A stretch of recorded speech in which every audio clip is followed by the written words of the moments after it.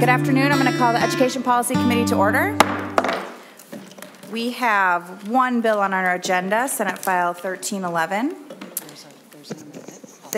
I will let you go, Senator Cwodzinski, to move your bill. Go ahead. Thank you, Madam Chair. We do have an amendment. Go ahead. I'd like to introduce. All right, Senator Cwodzinski moves the A23 amendment. This is the first committee. This is, are you sure it's not 25? Okay. Senator Cwodzinski moves the A25 amendment. Madam Chair. Senator Abler. Just before you rush through this one, I think there's going to be a lot of people celebrating all across the state with this amendment that I'm thinking it is. Is this the one that takes out homeschools? Senator Cwodzinski. Yes, it takes out that portion of the bill. Yeah, so I just wanted to. And a few other things. Senator Cwodzinski. Members, sorry. This is an author's amendment, so I'm just going to, by Chair. custom and usage, we usually just let those go through and get it in the order that the author would like it in. Just, Madam Chair. Senator Abler. It is not always a custom and usage. It's becoming that, which is a bad custom. And sometimes amendments are noteworthy enough to talk about. Sometimes you get a whole delete all at the author's table on the first bill and no one knows what it is. So it's a custom that could be not used correctly. This topic has been so concerning to so many people. I bet some people in the audience as well. And so calling attention to it will make them very happy. So I was thinking to ask for a roll call so we could all show our celebration of this amendment going forward because it's such a big deal. So, but I won't do that. But I think it's just worthy to note, and thank you, Madam Chair. Thank you, Senator Abler. I will continue the custom of this committee. Senator Cwodzinski, would you like to say anything about your amendment? Do you have a copy of the amendment in front of you, Senator Abler? Just confirming that. I saw one before. Okay. Thank you, Madam Chair. Sorry for the... All right, all those in favor of the A23 amendment, say aye. Aye. Those opposed? The amendment is adopted. Senator Cwodzinski, to your bill as amended. Now that it is in order, please, you may. Please begin. Well, I'm going to turn this over to the experts and with the Department of Education, and they'll go through the bill. Thank you. Welcome to the committee. And can both of you sign in at some point? Thank you. Thank you, Mr. Uni. Begin when you're ready. Madam Chair, committee members, thank you very much. My name is Adosha Uni, and I am the Director of Government Relations for the Minnesota Department of Education. I think while we get our PowerPoint set up, I'd like to just quickly provide some overarching testimony on the bill, and then I can walk through the provisions, the highlight provisions of the amendment, the author's amendment, just to make sure that everyone's clear in terms of what it's doing for the bill as members and the public walk through the bill as we provide testimony and there's questions and discussion later.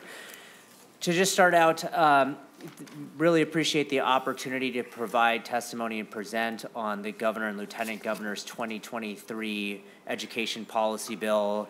And I want to thank Chair Cwodzinski for carrying this important bill. We've got a lot of provisions in here that we've heard over the years, and happy to bring many of them forward again. And this policy bill is predicated on the Due North Education Plan from the Governor and Lieutenant Governor, and seeks to work toward the goal that every child receives a high-quality education, no matter their race or zip code. It focuses on centering our students in all that we do and builds Minnesota's world-class education through a safe and welcoming environment with caring and qualified teachers so that students as unique individuals are seen, valued, and heard as they come into our school buildings every day. You'll hear about embedding more inclusiveness and rigor into our academic standards to ensure that all students receive a high-quality education. Through our American Indian Education Package, we are looking to create a more supportive teaching and learning environment that not only enhances our American Indian students' learning, but supports families as well. Our students deserve to have the best chance to succeed in school, and that means having innovative and non-exclusionary approaches to keeping them where they are and when they face behavioral challenges. Our students and schools, thrive when we have well-supported and valued educators who are well qualified. These are just some of the themes that you'll hear from us today. And joining me is my government relations colleague, Megan Ariola, And with that, I'll just further describe what was in the amendment for the committee and for the public, if that's quite all right. The first portion of the amendment on line 1.2 removes a proposal that we have in the bill that would require unaccredited non-public schools, including homeschool students and families, to submit annual assessment reports to their local district superintendent. After significant outreach from families and advocates, we determined the best approach was to pull back on the proposal for now and work in a more robust, collaborative fashion over the interim for solutions in this space. We believe all children deserve the best education, and we can certainly get there together.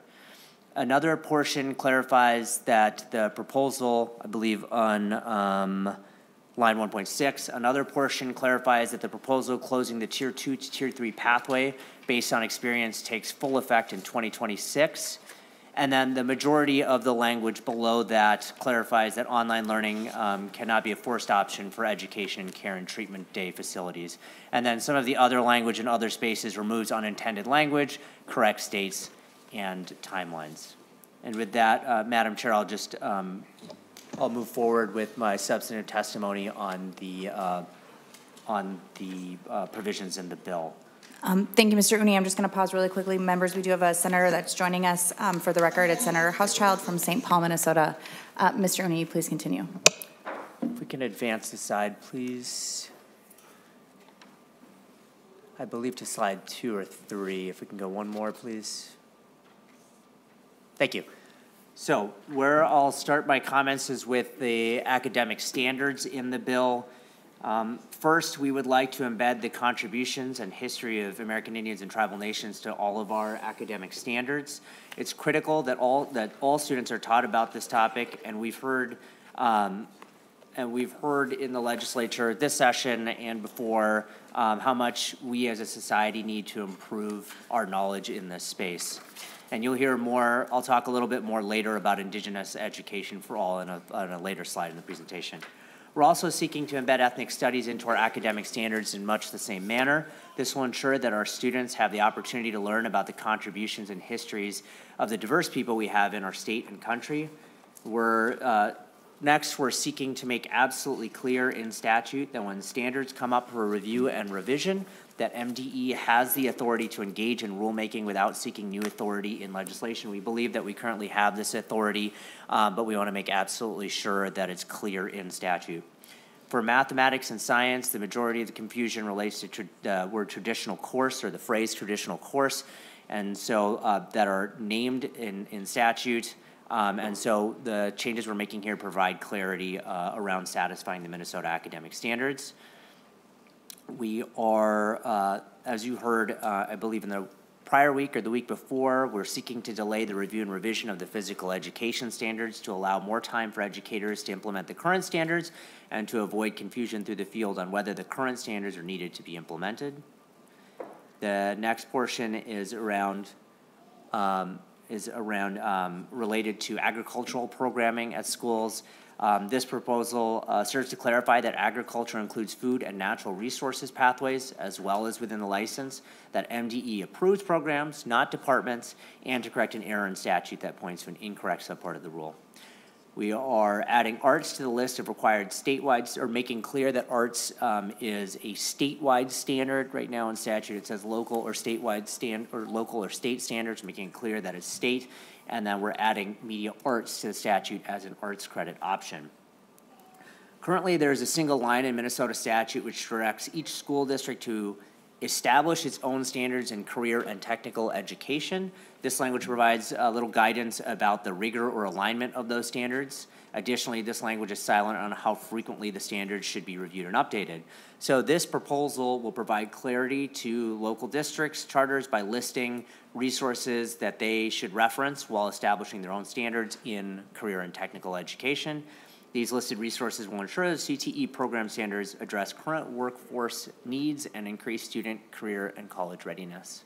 And finally, for our academic standards and assessments, we're recommending that we reduce unnecessary student testing by eliminating off-grade questions on the Minnesota Comprehensive Assessments. Next slide, please. For the online learning proposal, the current Online Learning Act statute has been updated in kind of a piecemeal fashion over the years, and the statute seems to be a little bit messy and confusing and not really accessible to our partners in the field. So we're going to be first doing a full repeal and replace of the current language, and the new Online Instruction Act will be more streamlined to read. It's current with the technology needs and potential that 2023 offers us and reflects the feedback MDE has received over the past 10 years. Learners, families, and schools are seeking increased flexibility to enable personalized learning approaches, and the current legislation restricts schools from offering online courses unless they become a state-approved online provider.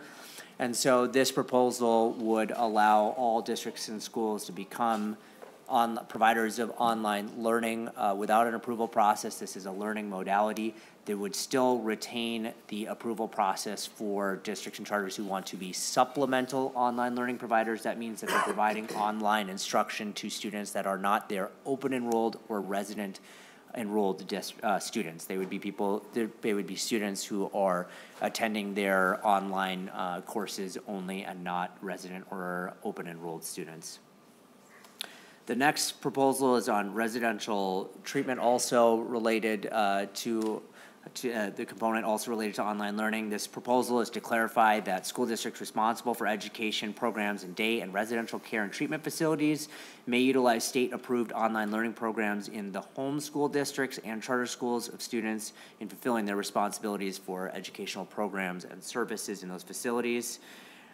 We have heard that from districts and charters that if they were allowed to use online learning to meet their commitments to the kids in these care and treatment facilities, that this would provide a big benefit for first of all the students and the families, but also the districts, and this would provide relief going forward. So allowing students this avenue for their education has enabled students in the places where it has been used to maintain a connection with their home district, track completed coursework and credits more easily with their home district, and potentially support better transition of students back to their home district after their care and treatment programming. Next slide, please. Moving on to the next topic area, American Indian education. These are proposals that the department has brought several times over the years. Chair Kunish has brought several of these proposals as well. We appreciate her leadership in this space. This bill includes a robust package of policy changes intended to support American Indian students, recognize their unique identities and needs in the space of education, and enhance clarity on existing provisions related to American Indian education aid and programming. The first proposal on this slide is related to sacred tobacco. We know that our American Indian students, our American Indian communities have used traditional tobacco for centuries for ceremonial, religious, and healing purposes. This bill explicitly adds a permission for American Indian students to carry a medicine pouch containing loose tobacco as part of a traditional spiritual or cultural practice without fear of discipline on a school campus. Next slide, or I'm sorry, not next slide, sorry, the next proposal. This proposal makes it clear that American Indian students may wear items of cultural and religious significance at graduation ceremonies. Items such as an eagle feather are recognition for significant contribution to the community and is also a sign of academic success.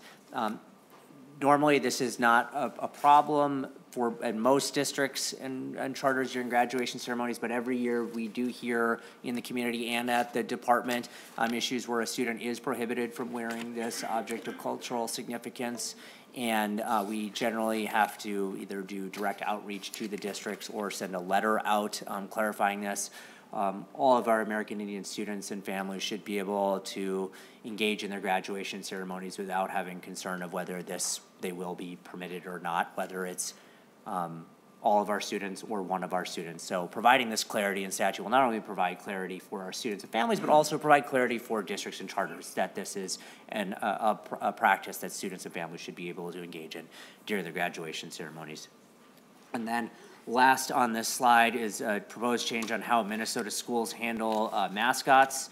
And we know that Not all mascots honor American Indian people that depict American Indians, and the caricatures and stereotypes of American Indian mascots can be harmful and perpetuate negative stereotypes. This bill would prohibit a public school or district or charter from adopting a name, symbol, or image of an American Indian tribe, custom, or tradition as a mascot, nickname, logo, letterhead, or team name. And the proposal also provides a process for seeking an exemption to the prohibition. If the community feels that the mascot is not derogatory or harmful, that process would engage the 11 tribal nations in Minnesota and the Tribal Nations Education Committee to seek that exemption. Next slide, please. First proposal on this slide adds provisions around the development and implementation for Indigenous Education for All, which I had mentioned earlier. Specifically, it strengthens and clarifies language on what is embedded in the academic standards related to Indigenous education and how feedback is received. The bill language also provides a definition of what an Indigenous Education for All program should look like and accomplish, including a report to the legislature on a needs assessment to inform the development and future resources, or pardon me, development of future resources. On the next proposal, the bill would also add the Tribal Nations Education Committee, or TNEC, and Minnesota's tribal nations to the list of representatives the commissioner is required to consult with during the academic standards revision process. This is already occurring, but it would make it formal and ensure consistency going forward regardless of the revision process. And then last on this slide is requiring that a district or a charter school that receives American Indian education aid and serves more than 100 state-identified American Indian students provides American Indian culture and language classes with a portion of that American Indian education funding. Next slide, please.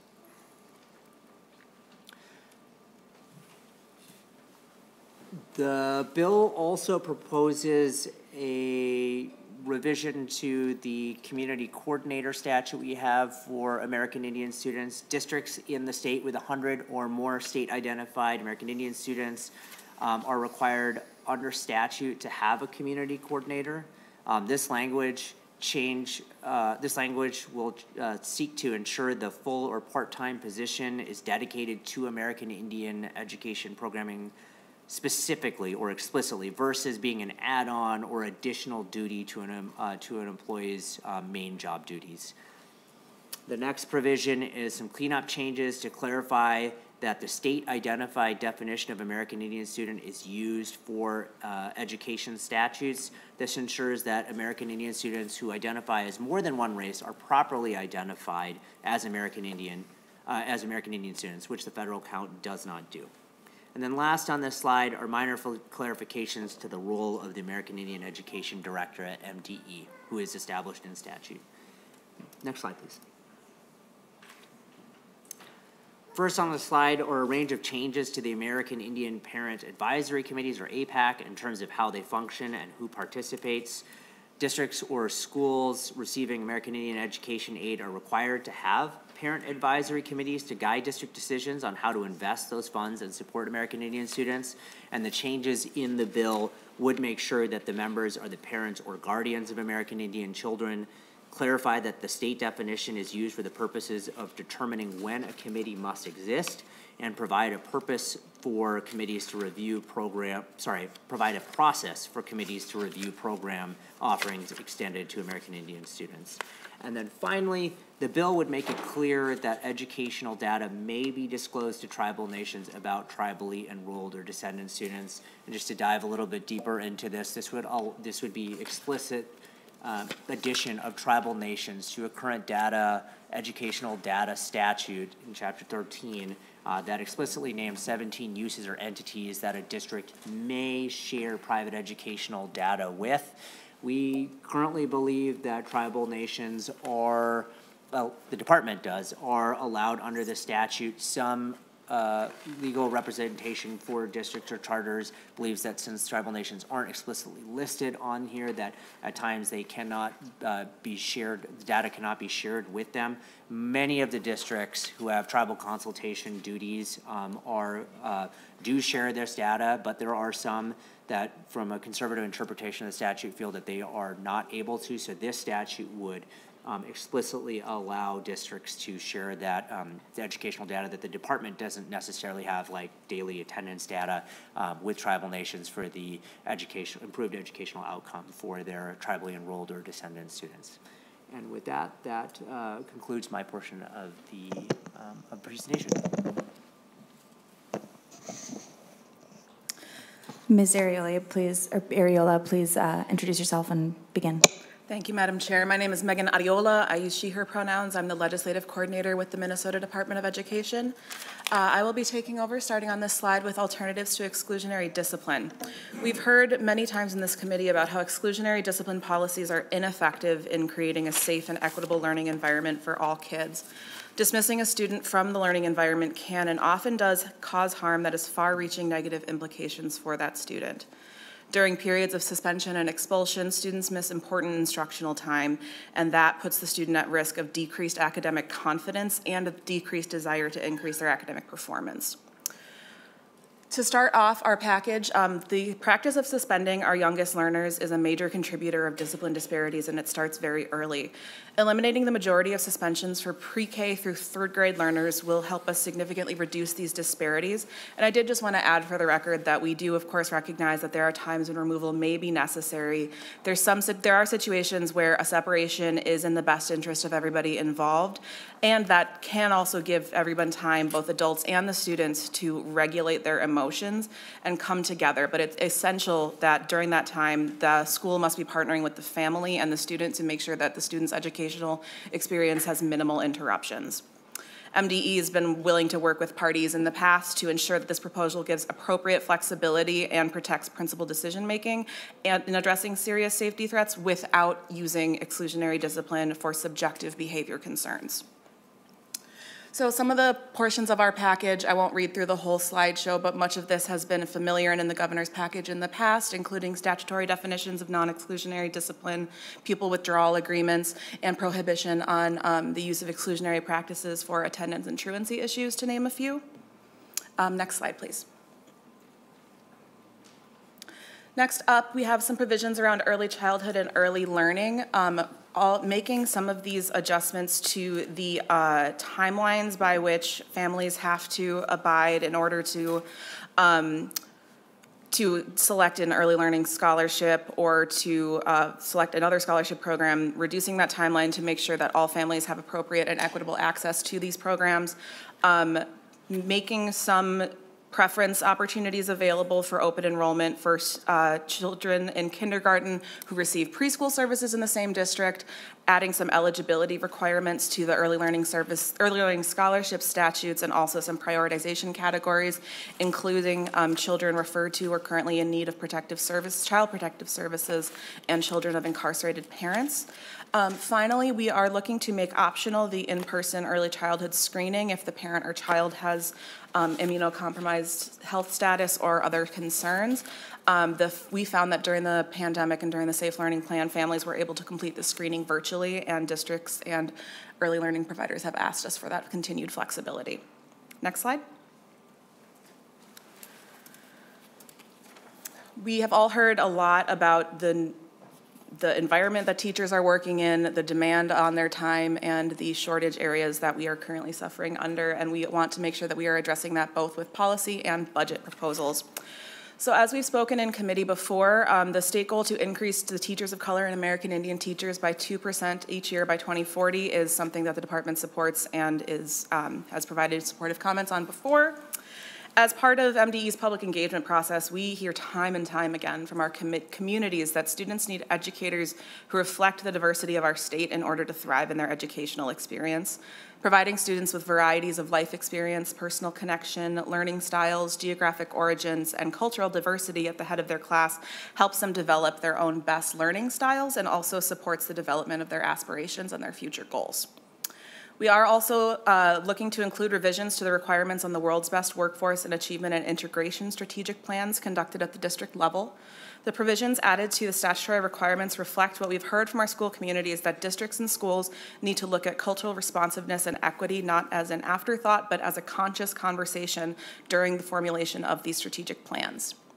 And finally, by requiring assessment of both teacher and principal progress toward cultural responsiveness as part of their regular evaluations, we affirm again that these are important aspects of the school experience for not only students, but the teachers and the staff in the school as well. Next slide.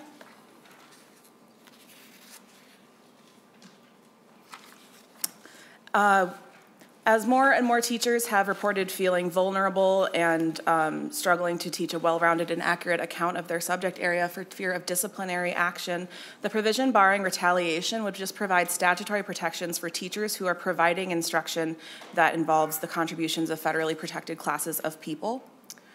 By removing the Tier 2 pathway as a pathway to Tier 3, currently, an educator with a Tier 2 license can use 3 years of Tier 2 experience if they haven't been placed on an improvement plan as a qualification to earn a Tier 3 license.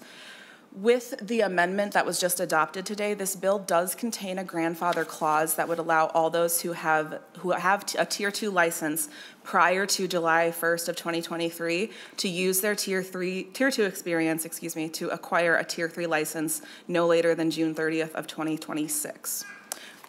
We feel that this is in response to some of the concerns that we heard about current Tier 2 licensed teachers who are exploring this pathway, and we want to make sure that they get the credit for the option that was available to them when they first received their license.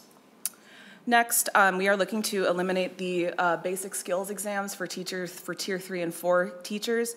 MDE sees this as a way to retain our Tier 3 and 4 teachers by removing a barrier to licensure that we have heard has dissuaded candidates from applying for that license in the past.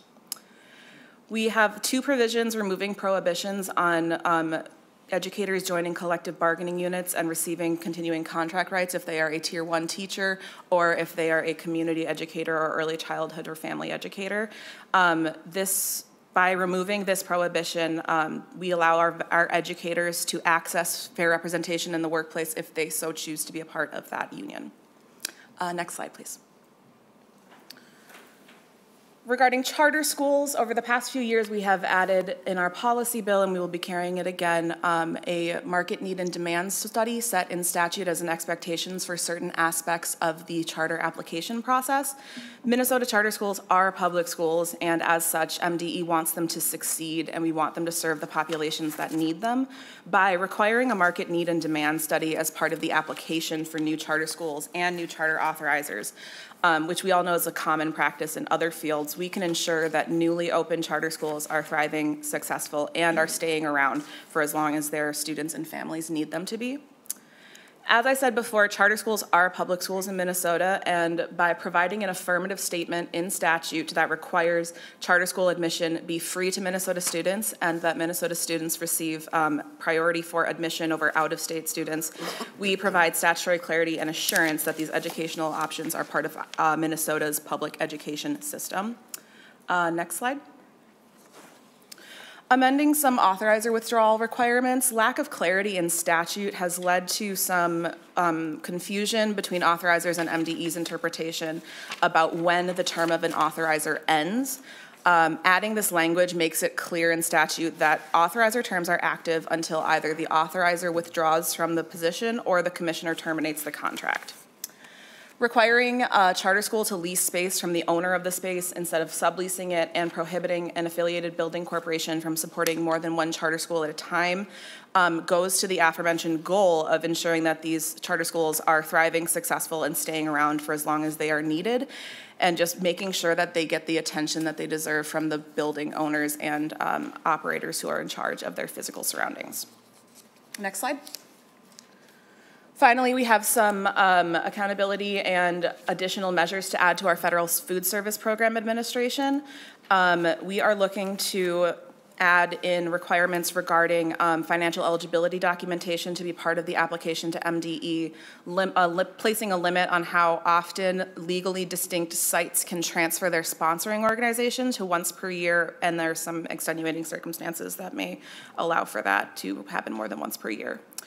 Requiring a non-governmental organization to provide documentation to the department that their staff have completed program-specific training, which is provided by MDE before they are a sponsor of a CACFP or an SFSP site.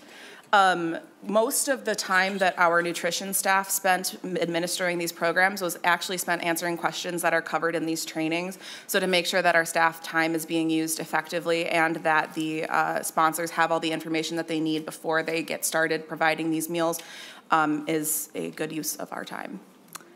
Finally, prohibiting new summer food service program locations from opening within an existing within a half mile of an existing site, with a few caveats about if they are going to be serving a distinct kind of food or menu that is not offered at the other place, or if there's a significant geographic barrier that would prevent access to the other locations, such as a highway or a body of water. And I believe that is our last slide, and we are available for questions. Members, questions? Senator Coleman. Thank you, Madam Chair. Senator Cwodzinski, I don't know if this question is more for you or for Adosh.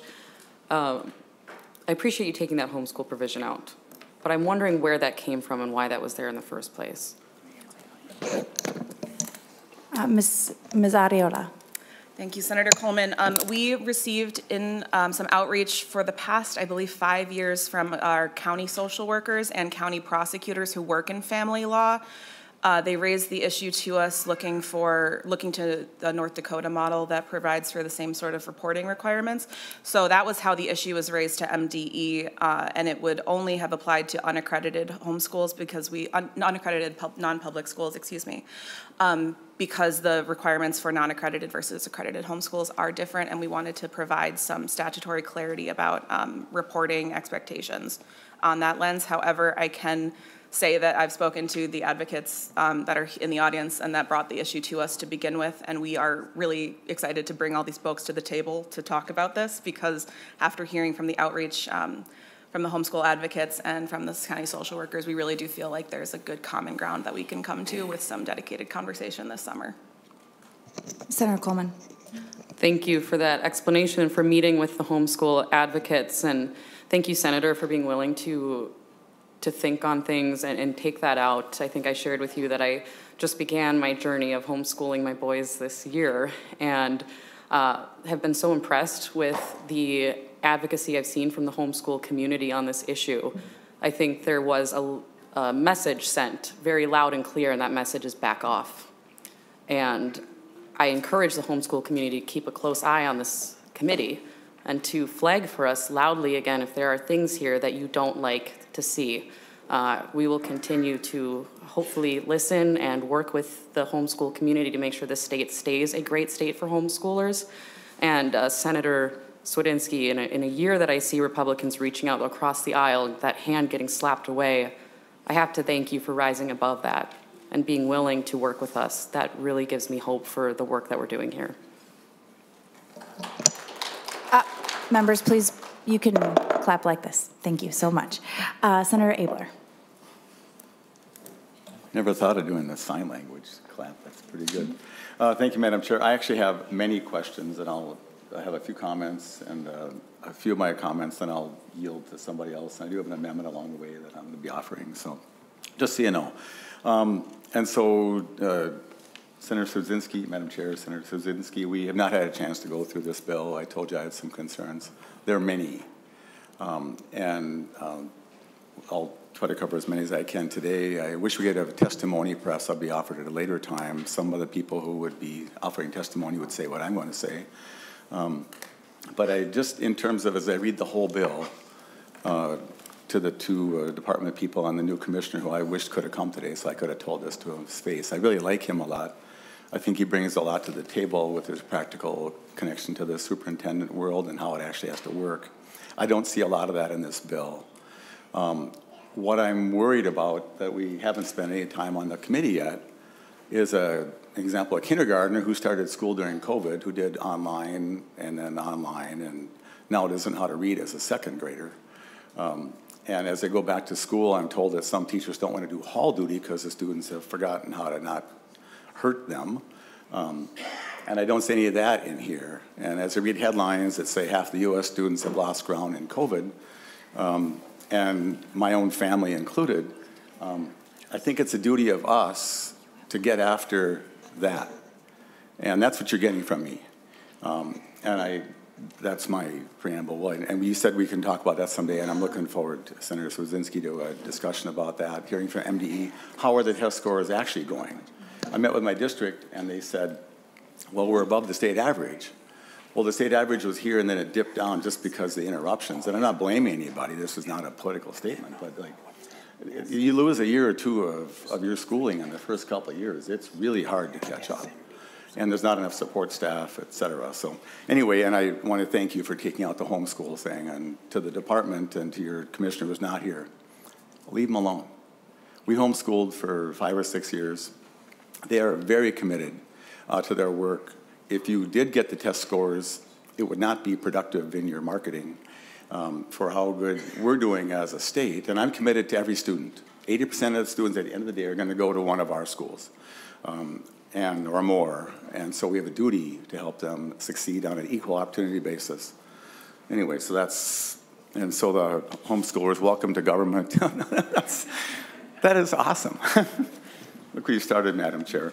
And so you get to experience government, and so this could be a homeschool unit itself. So, and so I'll just start going through the bill and do a number of questions, and then at some point I'll just stop and let somebody else go, and then you can come back. And so whichever one of you, on page 4, on line 4.2, it talks about that we're having, I'm a little out of touch on some of these things, but you add arts as a state standard. Is that new, and is that controversial? Mr. Uni or whoever? Mr. Uni? Madam Chair, committee members, no, that's not new. I mean, if you read the I meant, was it expected? Is Senator is anybody Abler. surprised? That's what I meant. Yeah, no. Mr. Uni? Sorry, Madam Chair, my apologies. No, this is not new. This is based on our engagement with the arts teacher and in the field. All right. And Madam Chair and Senator Abler, if you'll just indulge me just a second, I think it'll be helpful for the committee in terms of some of the concerns I think you laid out around some of the focus in the bill, maybe what you're not seeing here. I think we're really excited to talk about what's in the governor's budget bill that's focused on core academic subjects like reading or literacy and math instruction, and then as well as supporting the needs of our students in terms of some of maybe their social, emotional, and behavioral needs as well, with our bold literacy plan on the academic side and then our MTSS model on that side. So while it may not be embedded in the policy bill to the level I think you're asking to see, I think you'll be excited about what you'll see in the budget bill. Well, thanks. Senator Abler? And I understand I'm not high on the list of people you have to chat with. You got a lead and you got a chair. But, you know, a meeting about this bill might have been productive, and you might have spared yourself some questions. But I think that some of the concerns I have would be concerns anyway. On page 5, line 5.5 to 7, where it says the commissioner may not amend these rules without legislative authorization. To me, it seems pretty clear that the legislature was supposed to engage on that. As a person who's been sitting through the discussion of standards from the profile of learning till whatever you call the current thing, this is not technical to me. I'll just offer that as a comment. You can answer to everything, but maybe in practice, but it just seemed pretty clear language to me that you don't want to take that out. Madam Chair. Mr. Uni? Senator Abler, you know, our opinion is that we've been given the task in statute to review and revise all the standards on a rolling basis every 10 years. And so that directive that we have to review and revise and engage in rulemaking is in itself explicit direction that we have the ongoing rulemaking authority in this space only, not pervasive rulemaking authority. And so we wanted to make it absolutely clear that we do have that rulemaking authority because you've already been given the directive. Thanks. Senator Abler? Madam Chair, believe it or not, I'm actually going to skip some of my questions, but I probably have just a bunch. On the same page where it changes the science and math standards, it seems like that's lowering the bar, and I think math is so important you should raise it. Can you tell me that that's not lowering the bar? Mr. Uni? Madam Chair, Senator Abler, no, these changes are going to be aligning with the standards revision that we engaged in math and in science, so it's just aligning where we are with the credits with where the standards are where the standards have to be taught. And so, you know, algebra 2 is something that was moved into the eighth grade space, And we are seeking clarification in the science statutes to align with the expectation of that the credits meet what the standards require, and so we believe that the language that we have there provides more clarity for districts to meet that. Thank you. Senator Abler. I do appreciate that, and you changed some schedules in here, and sometimes there's a couple of them. You go from 45 days to 10 days, which seems like that doesn't seem fair to people that are trying to change their school.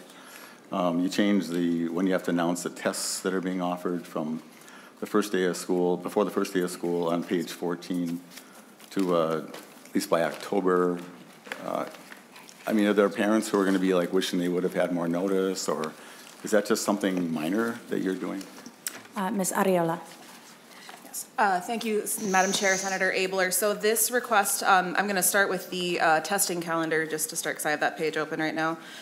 This was a request from the districts because the original requirement for when they had to post their testing calendar was before the first day of the school year.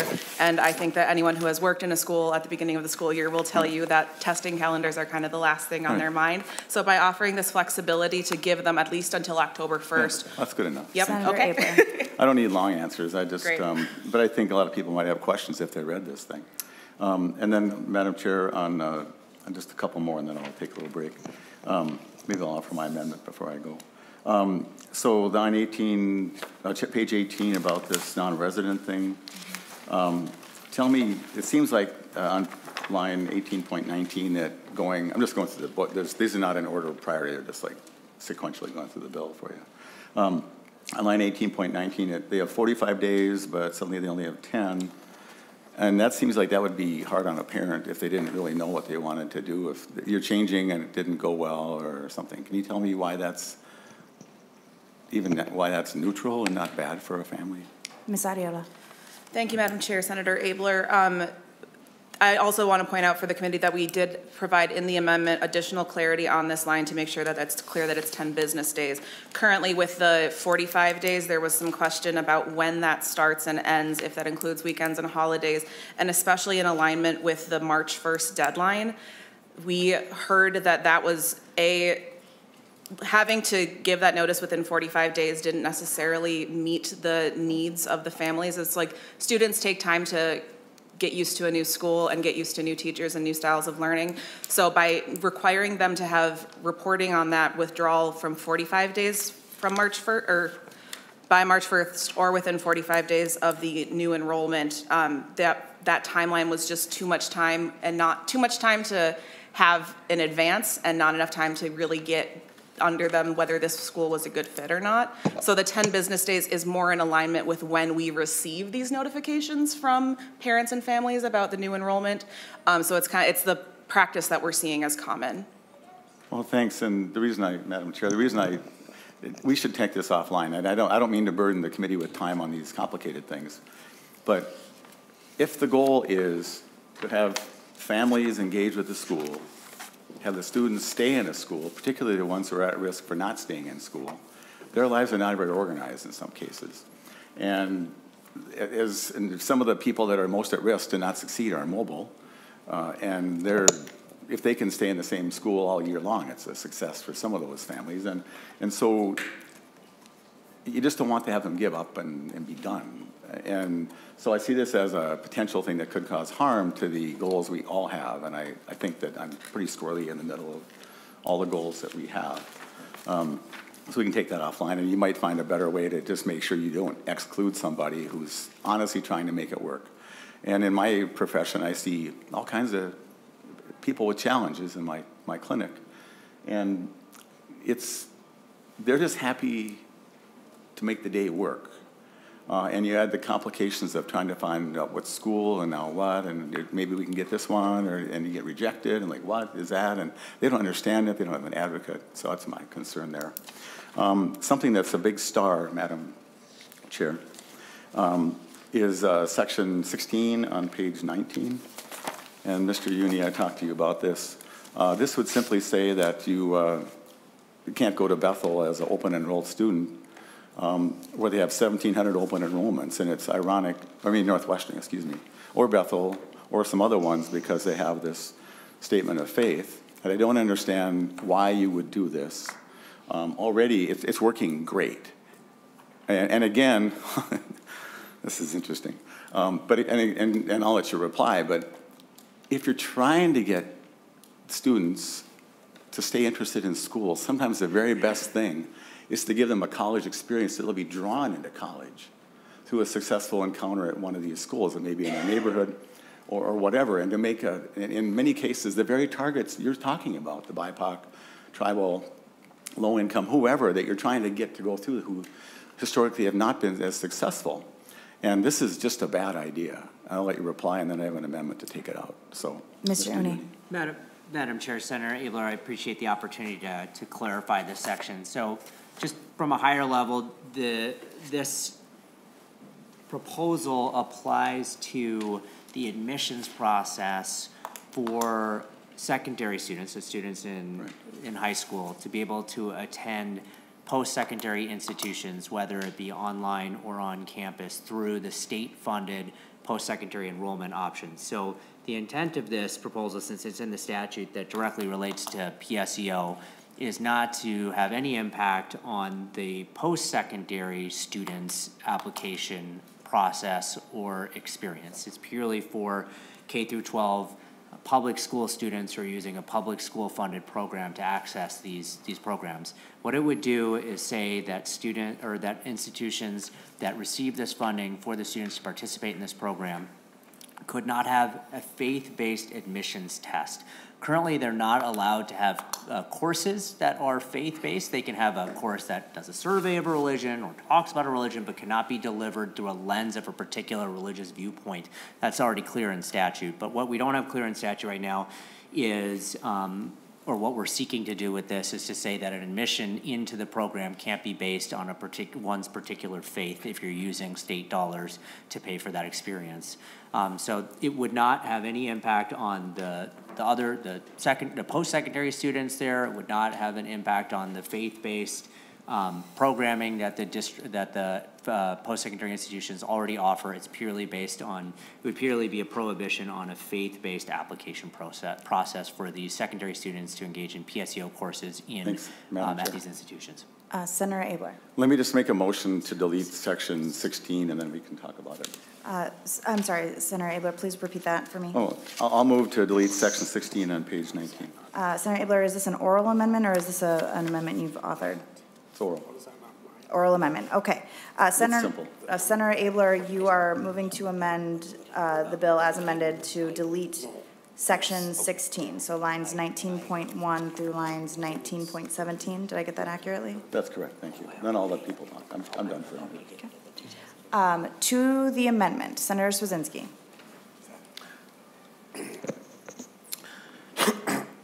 I would vote no on the amendment. Article 13, Section 2 of the Minnesota State Constitution prohibits sectarian aid to public school or private school, sectarian schools.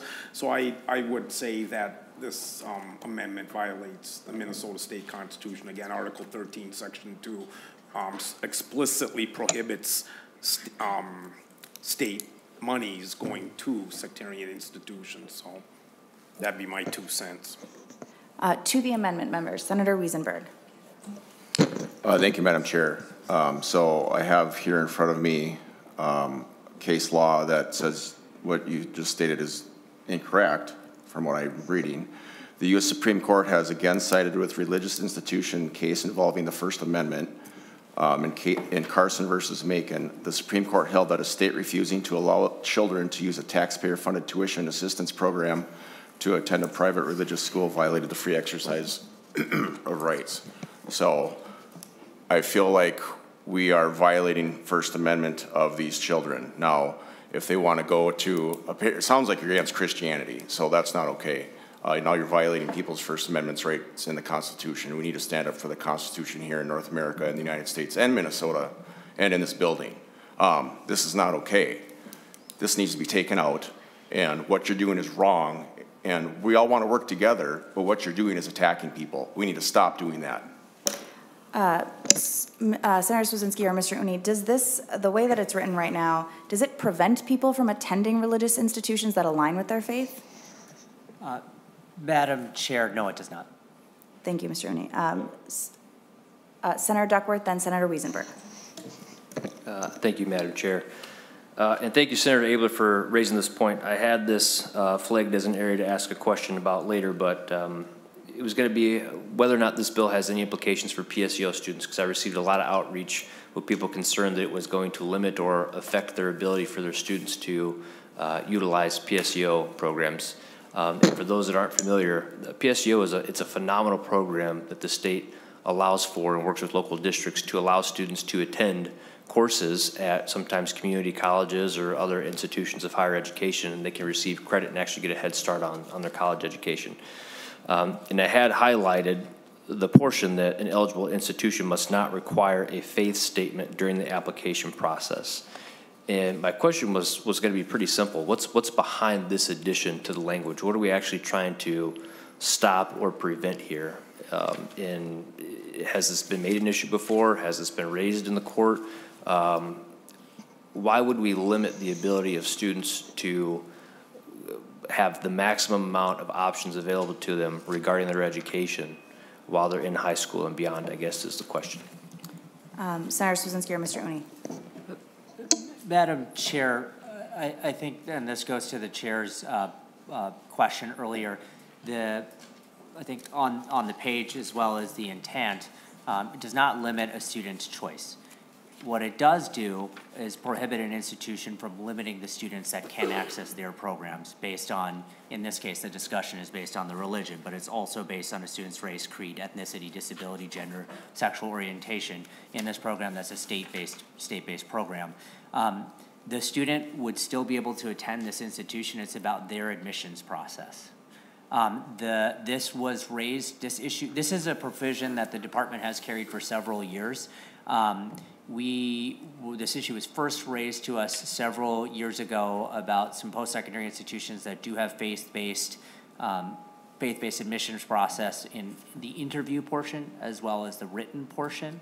And the feedback that we got was that a student's response qualitatively on any of those portions of the admissions process would have a bearing on whether they were admitted into the PSEO program on campus.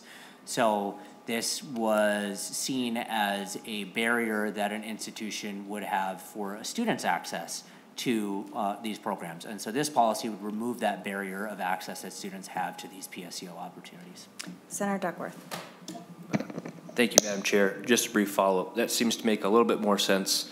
When I read the sentence, if it were to say something to the effect of an eligible institution must not base any part of the admission decision on a student's race, creed, ethnicity, disability, gender, sexual orientation, religious beliefs, or affirmations. That, to me, would seem to make sense and kind of in keeping with how we operate here within the state and in our country in general. I guess the part that is confusing folks, especially myself, is the part that is specific as it pertains to requiring a faith statement. So I agree with what you're trying to explain, that we don't want to preclude students from being able to seek education at these institutions. Unfortunately, I think the way this is written kind of leads people to believe maybe it's having the opposite intent or potentially would. So that's just some feedback for you as it relates to this, and I can see why Senator Abler and others, why they maybe flagged this portion of the bill and are seeking some clarity or some changes here. So thank you. I'm going to go to Senator Wiesenberg, but I'm actually going to go to myself first because I'm chairing. Mr. Uni, so I attended the University of St. Thomas, which is a Catholic institution. I'm Lutheran. I'm going to give an example, and I want you to tell me if this fits into it or not. If I wanted to attend PSEO from Eastview High School, where I graduated, at the University of St. Thomas, and part of their application process was, do you believe in transubstantiation, which is when you take communion and it becomes the literal body and blood of Christ, which my faith does not believe, but the Catholic faith does. And then my answer to that might influence whether or not I got into the PSEO program as an Eastview student at St. Thomas. Is this attempting to prohibit that, or is it something else? Madam Chair, committee members, that aligns with the fact pattern I laid out earlier, and so yes, that would prohibit that from being a bar for your entry to the program. Mr. Uni, would it prevent me from applying to go to the University of St. Thomas for PSEO? No, Madam Chair. Thank you. Senator Wiesenberg. Thank you, Madam Chair. So to clarify, you could say we could have a faith statement, but you can't disqualify students based on that. You could add that language, correct? Mr. Uni. Madam Chair, committee members, I think that would be within the purview of the legislature in terms of the discussion we want to have and what the final bill looks like. Our intent is to make it very clear in statute to not only students and families, but to post-secondary institutions that any type of admission process, in this case what we're talking about, a faith-based statement, could not prohibit a student from entering the program based on the PSEO statute. Thank you, Senator and I'm sure Wiesenberg. we'll be moving forward and talk about this more. Thank you. Senator Coleman. Thank you, Madam Chair. I think there's some confusion then from these faith-based organizations with how it's currently written. I represent Crown College, and it doesn't seem like anyone's on the same page here. This seems like they're not even allowed to have a faith-based statement in the application rather than not using that against the students' admission. And what I'm hearing from these institutions, particularly Crown College, is Scripture is such a part of every lesson that they give, and their concern is that this is going to become a slippery slope as far as what they then cannot or can teach to these students. There are so many options for students to attend for PSEO that I am finding it hard to believe that this is going to impact whether or not they can participate in a program around the state of Minnesota. So I would recommend at this point accepting the amendment, sitting down with these institutions and maybe workshopping this a little bit more before it goes to the final version. Thank you.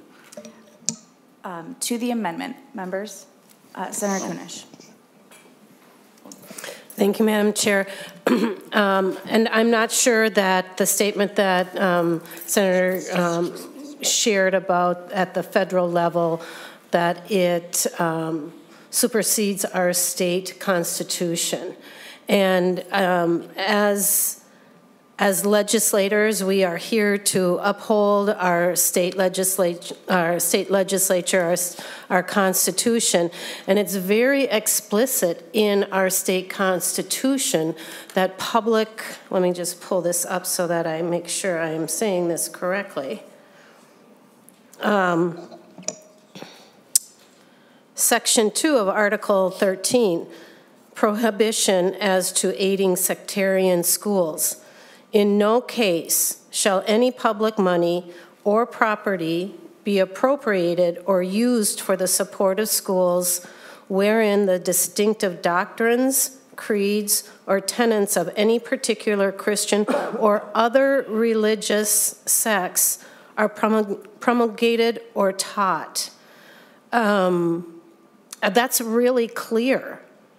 And the fact that there are public dollars going to non-public entities is in violation of our Constitution.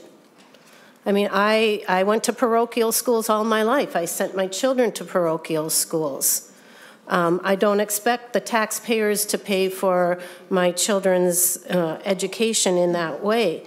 And as legislators, as stewards and tenants of the taxpayer dollars and recognizing the diversity of our communities and the ability and the rights for each and every one of us to practice our religion, our creed as we please, we do still have to follow the state constitution. And so I know that this statement or this addition to the bill does not prohibit that, and it doesn't prohibit PSEO students from attending non-public schools. But I think that it is something that we have to consider as legislators and as our responsibility to the people of Minnesota. Thank you, Senator Kunish. And members, I do want to move us to voting on the amendment because I'm assuming we have more too. So Senator Wiesenberg. Senator Wiesenberg. Thank you, Madam Chair. Minnesota Federation of Teachers et al. Applets versus Gene Menegma, Commissioner of Education, Augsburg College, Court of Appeals of Minnesota, April 28, 1992. This case explicitly upheld that PSEO is not a violation of the religious clause in the Minnesota Constitution. Thank you. Thank you, Senator Wiesenberg. Senator Abler, Thank you. to your amendment. Well, and I appreciate the discussion. I was just going to ask somebody when this PSO started, so it must have been before 92. And this has been in practice a good long time. I have a question for Senator Cwodzinski. It seems this is really a higher ed. Senator Abler, can we vote on your amendment and then you can ask questions? Madam Chair, it's to my amendment. Senator Abler. Is this going to go to higher ed, which I suggested go there? I'd be happy to send it there and then it could come back.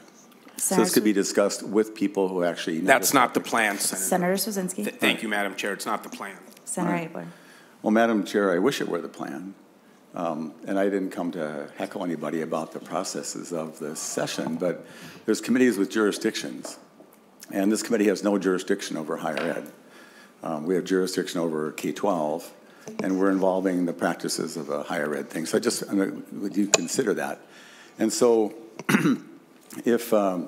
and I appreciate the way the homeschool community has turned out with their concerns about the previous part of the bill, and I appreciate the department and the chair addressing those concerns.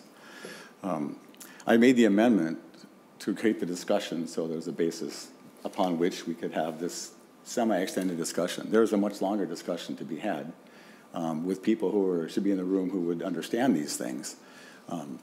But I will remind the department, all the goals you have on your 10 things are about helping kids get through school.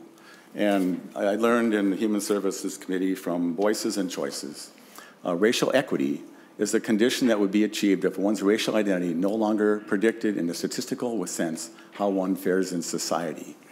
I think that's an amazing way to say what we're all after.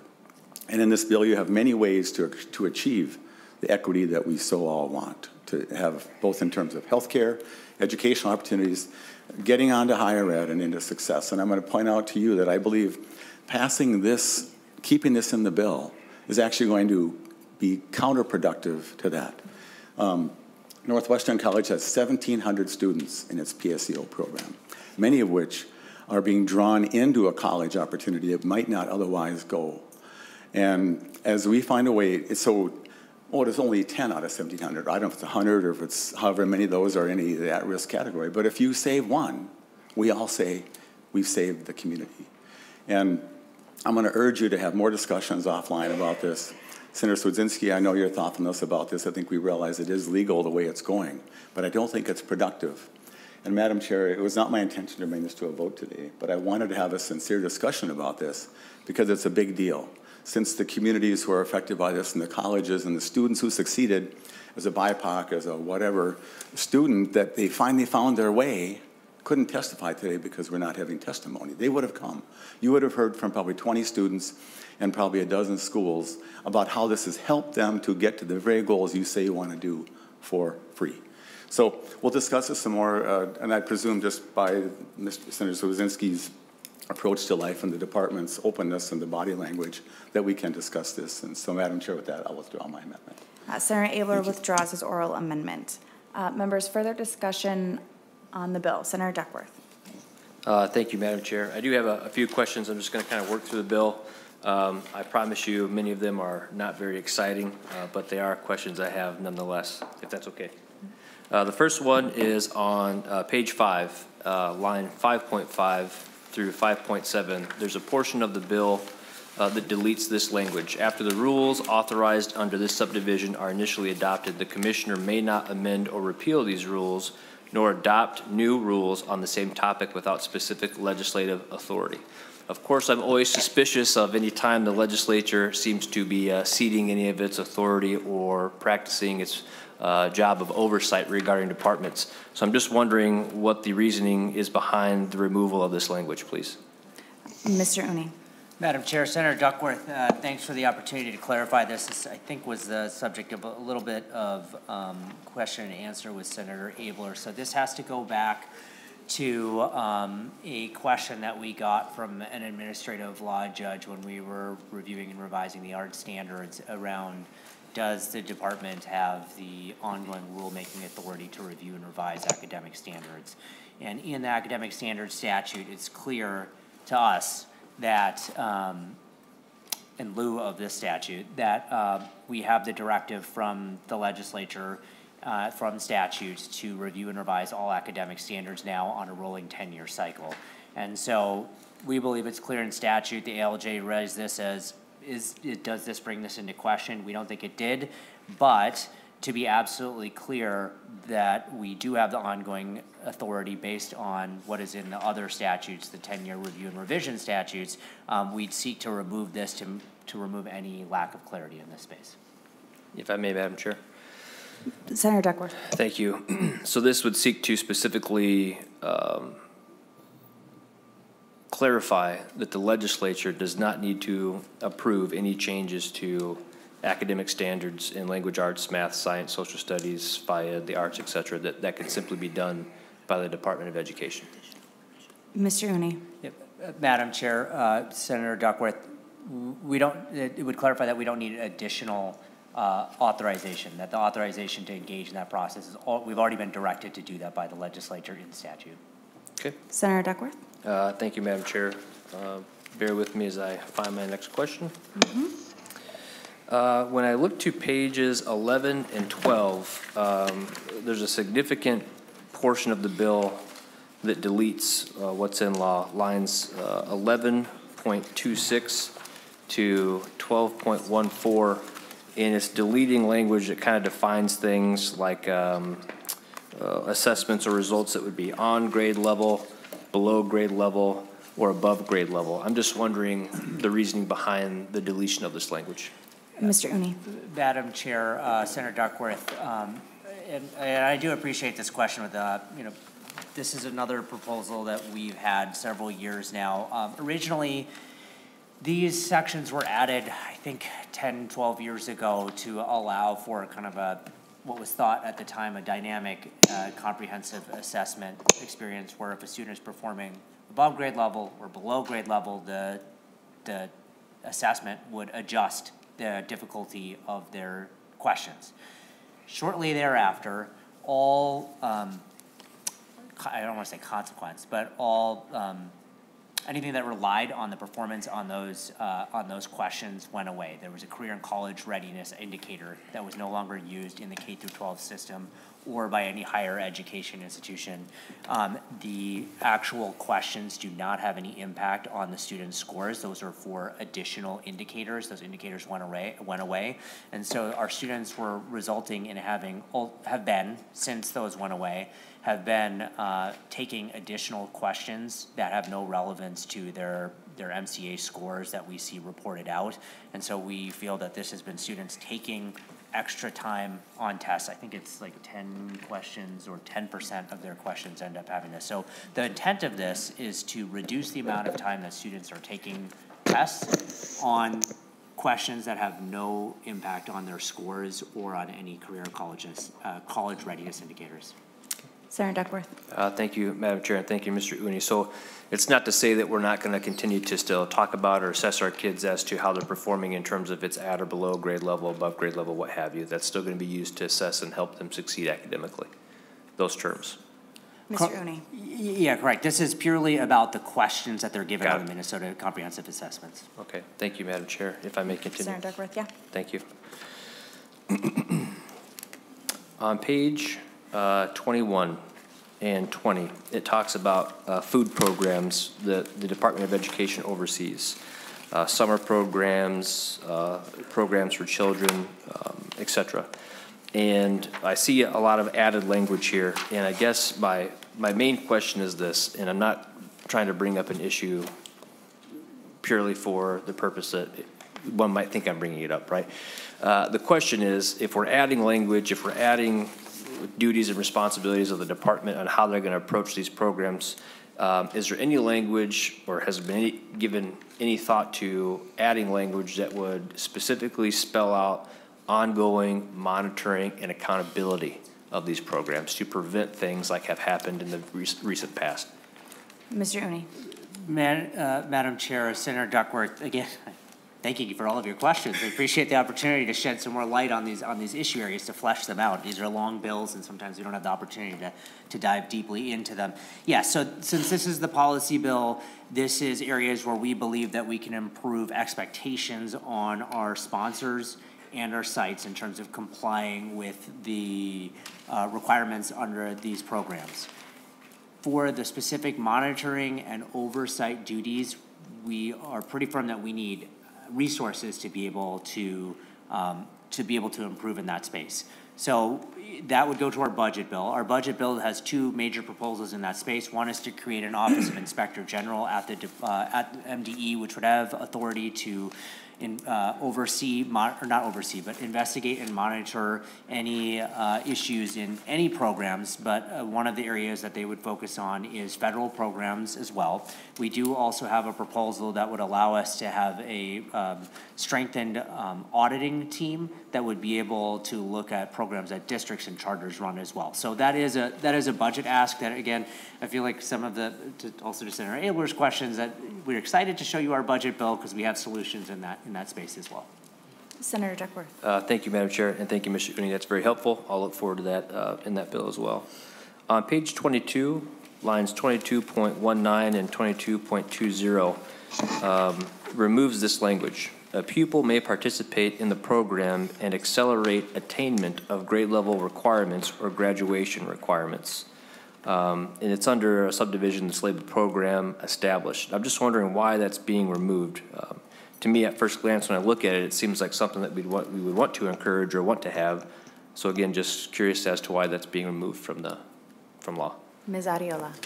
Thank you, Madam Chair. Senator Duckworth, the short answer is that graduation acceleration programs don't exist anymore. Fair enough. Senator Duckworth. That's why I asked. Yep. On the following page, page 23, line 23.3, it says a pupil who is between the ages of currently 16, but that's scratched out and changed to 17, and 21 may enroll in adult basic education programs. Just wondering why we are changing that and shrinking the age range of folks that could enroll. I'll leave it at that. Ms. Arriola. Madam Chair, Senator Duckworth, so this alignment aligns to federal ABE standards for 17 to 21-year-olds, and also students in Minnesota at age 16 still have to be enrolled in K-12 schools, so they can't be enrolled in a K-12 school and also participating in an ABE program. If I may, Madam Chair. Go ahead, Ms. Senator. Thank you. So are there any students that, I guess my question is this, I understand what you just shared and I appreciate that. Are there kids that would otherwise like to be or could be allowed to enroll in these things at the age of 16 that otherwise won't be able to, even though they would like to? Ms. Arriola. Madam Chair, Senator Duckworth, not to my knowledge. I'm happy to take that back to the team to double check, but by my understanding, the kids who are 16 have a compulsory requirement to be in a K-12 school, and so by definition, ABE programs are supposed to be offered to adults outside of the K-12 education system. Senator Duckworth. Thank you, Madam Chair, and thank you for your answer. If I direct you to page 33, there's a section called School, Libraries, and Media Centers. I probably just caught the attention of the person sitting next to me over here. So it's under that section, but the portion I have a question about is on page 34. There's an addition of language on lines 34.4 to 34.6, and my question really has to do with this portion of it. It says that an intellectual and academic freedom statement is required. I'm just curious as to what that means or what an example of that might be. So a school library or school library media center must have the following characteristics, and one of those is— Madam Chair? Senator Cwodzinski. Senator, can you tell us what line you're reading? Exactly. So first I'll read, Madam Chair, thank you. Line 34.1 says, a school library or school library media center must have the following characteristics. And if you look down toward the end of line 34.5, it says, an intellectual and academic freedom statement. I'm just wondering what that is, what it means, the purpose behind maybe why it found its way into this bill. Mr. Uni or Ms. Arriola. Thank you, Madam Chair. Senator Duckworth. This definition has been was part of a collaborative effort with the department and the school library community to create the language that they felt was aligned with best practice and actually reflective of the work that school libraries do. I would have to defer to an actual school librarian, if there's one in the room, about whether this is something that is already done in libraries or not, but I do know that this was at the request of the school librarians themselves. So I will defer if needed. Senator Kunish. Thank you, Madam Chair, and the rest of you taking such a close look at this. I am not familiar with the intellectual and academic freedom statement other than the and for those that are listening, I was a library media specialist in elementary schools for 20 years. And I don't recall an intellectual and academic freedom statement other than we were tasked with providing a wide variety of materials, whether it was hard copy, online, magazines, those sort of things that would not squelch the intellectual and academic freedom of our students. And I don't know that I don't know what that statement is myself, but now that you have brought that up, I'm very curious, so thank you. Senator Duckworth. Thank you, Madam Chair. Thank you, Senator Kunish.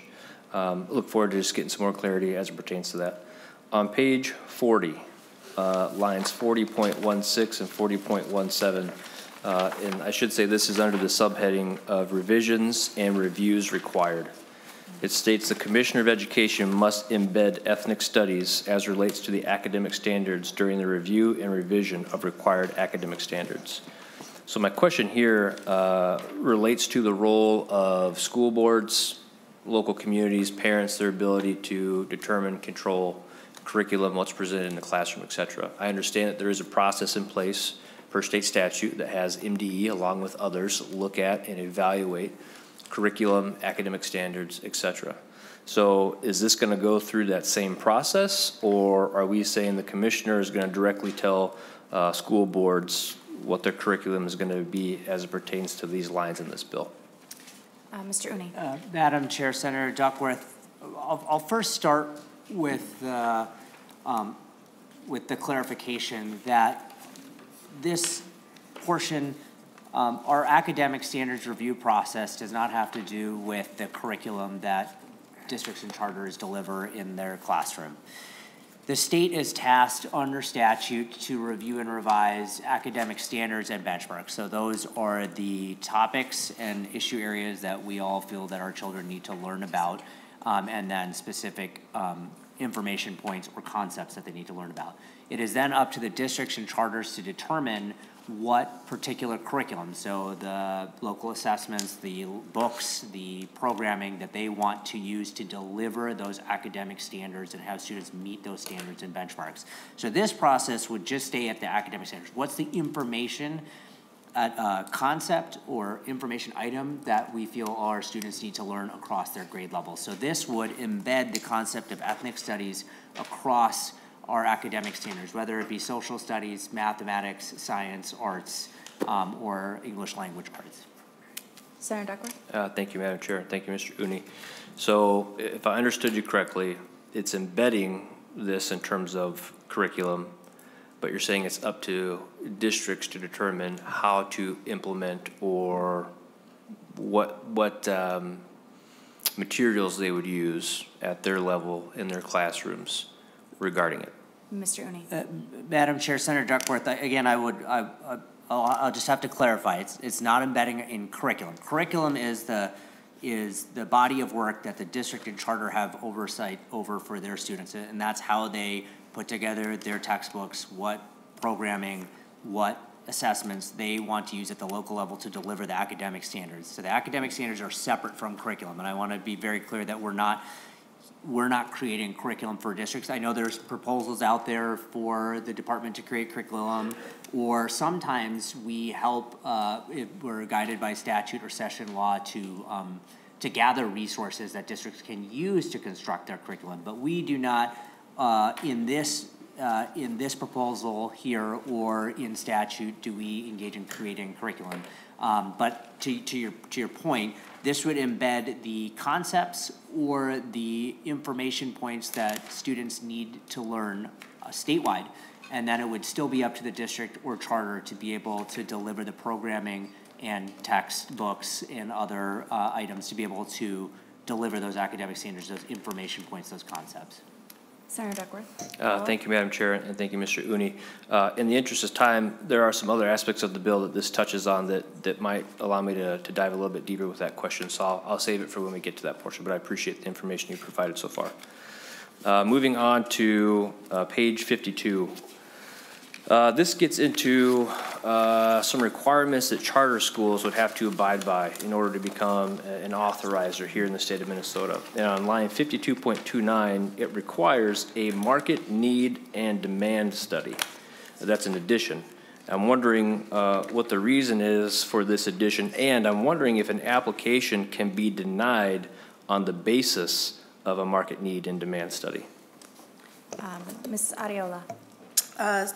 Madam Chair, Senator Duckworth, the the first part of the question about where did this, why of this, I believe, is for, as I touched on briefly in my presentation, is because we want to make sure that these charters are going to stay and are going to be successful. As most businesses do when they open a new site, they often participate in market need and demand studies. We have had this in our proposal in prior years and have engaged with our associates in the charter school world, and they're fine with this as far as we have heard, that it's not a substantial ask for them. It would depend on the specifics of the results of the study about what would happen to the application at that stage. I do know that for charter authorizer applications, we do return it to them if we have more questions or want more clarity. So I would imagine that it would undergo those same aspects of the process, that if we do want more information or feel that the what's been provided for us in the study has left us with unanswered questions, we would take those back first and not start by denial, if that makes sense. Senator Duckworth. Madam Chair, thank you for that. I'm going to take you at your word that you haven't really received much pushback from them on that. My concern is that a market need and demand study could be somewhat subjective, and I would hate to see potential applications be denied based on something that's kind of maybe subjective. So, but I appreciate the information there. Moving on to page 57, lines 57.16 through 57.19. These words are stricken. A charter school may give enrollment preference to children currently enrolled in the school's free preschool or pre-kindergarten program under this section who are eligible to enroll in kindergarten in the next school year. Wondering why that's being removed. Ms. Ariola. Then, Madam Chair, Senator Duckworth, thank you for the question. So we know that options for preschoolers and options for kindergartners are different pools of opportunity. So in order to make sure that the families who have begun their educational journey in the charter schools are aware of the full range of options to them, which they may not have been aware of when they enrolled in the charter school's preschool program, this is meant to encourage that so that there's not that automatic rollover into kindergarten with the families feeling like they didn't have a chance to explore their options. Senator Duckworth. Thank you, Madam Chair, and thank you for that answer. I would imagine that is maybe one that charter schools aren't thrilled about the removal of. I could be wrong. But the fact that they can't give enrollment preference to kids that are already enrolled in their school's program seems to be a little counterintuitive. I know I'm putting you on the spot with the question, so I don't expect a detailed answer, but it flagged and gave me a little bit of cause for concern why we would take away their ability to do that. I do have an answer. Oh, well, please. Ms. Ariola. Thank you, Madam Chair and Senator Duckworth. So if you look on the following page under 58.4 to 58.11, there are a few carve-outs in there regarding just the eligibility and what the charter school can do if those students do apply for enrollment, that they can give them preference if they do choose to go back to that school. There's also, I need to dig it out in my Control F of the bill, but there's also a provision that if there is a sibling enrolled in the charter school, that preschooler can have preference there to go into kindergarten as well. So we hope that addresses some of those concerns about families' options and keeping them in education, that space that works for them. Senator Duckworth. Thank you, Madam Chair, and thank you for that answer. I did see that other portion there, so I appreciate that. I just want to make sure that we're making it easy for these kids to progress in whatever school they're choosing to be a member of. On page 59, under the section called leased space, there's an addition on line 59.7 which says, in all cases, the eligible lessor, the person leasing the building, must also be the building owner. And then further down on 59.14, it says that that corporation or that building owner, whoever has the lease, can only serve that particular charter school. I'm just wondering the reasoning behind these very specific pieces of language being added to the bill. Ms. Adiola.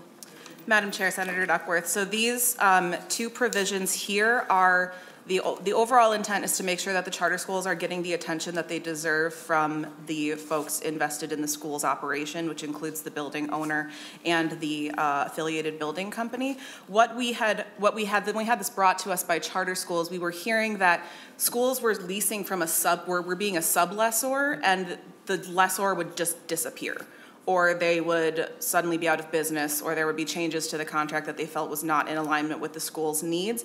So in order to streamline the process, take out, I don't like the word middleman, but that's the only thing that's coming to my head right now. I mean, that's the definition of a sublease. Yeah. Thank you. So to that point, to make sure that the people who are responsible for the physical location of the charter school are meeting the requirements that they have to that school to provide a safe physical environment for the kids, and that it's something that abides by the terms of the contract the charters sign.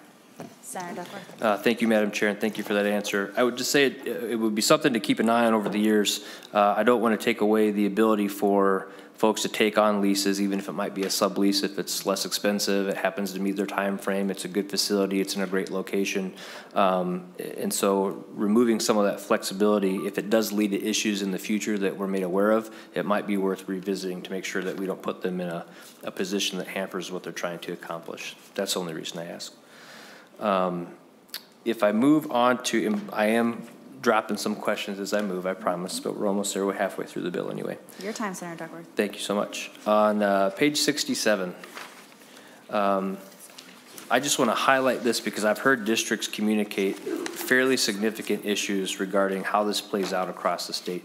Lines 67.3 through 67.5 says a pupil receiving school-based or school-linked mental health services in the district under site statute continues to be eligible for those services until the pupil is enrolled in a new district.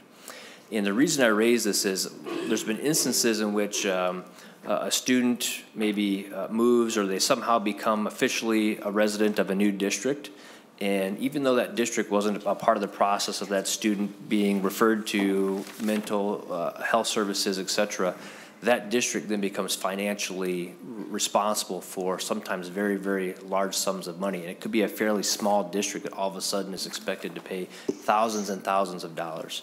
And for a good cause, of course. And I think I had a bill to try to help solve this last year. I just want to raise awareness to the fact that there are situations like this that occur, and whatever we can do to help those districts would be extremely important. There was actually a case in which a student was referred out of state. They weren't even in Minnesota anymore receiving these services, and that school district was still responsible to cover the cost of all that. So any thoughts or any insight you have that you could share specific to that would be of interest to me. Mr. Uni. Madam Chair, Senator Duckworth, I appreciate the question.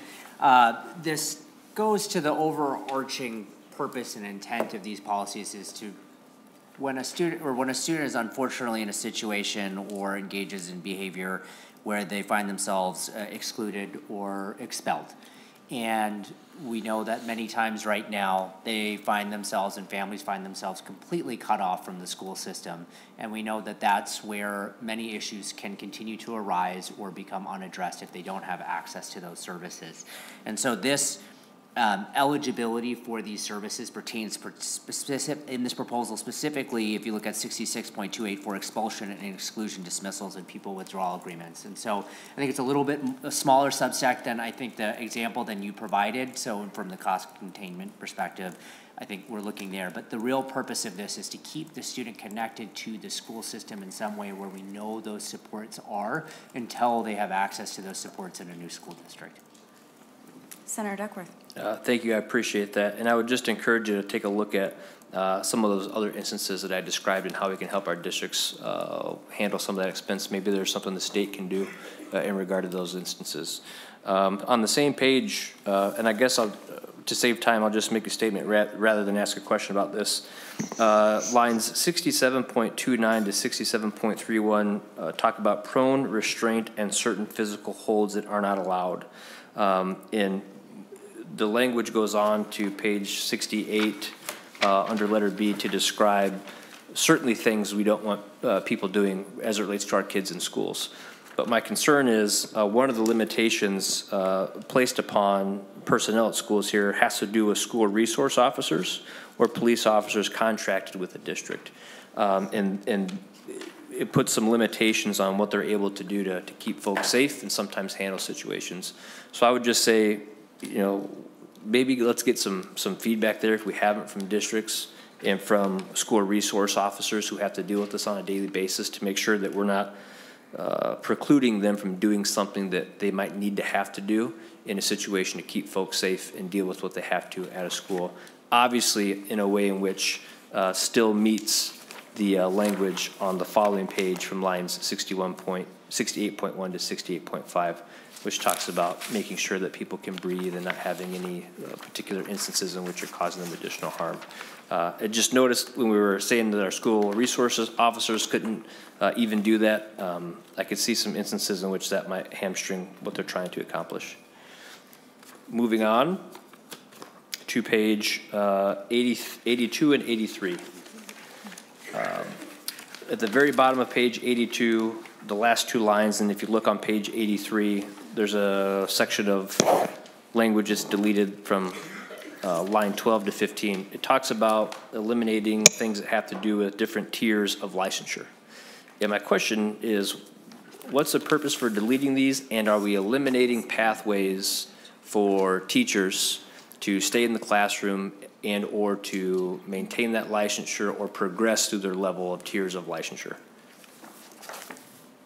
Mr. Oni. Madam Chair, Senator Duckworth, so these proposals are a little bit two different tiers of approaches here. One is, pardon me, no one even laughed at that pun, I apologize.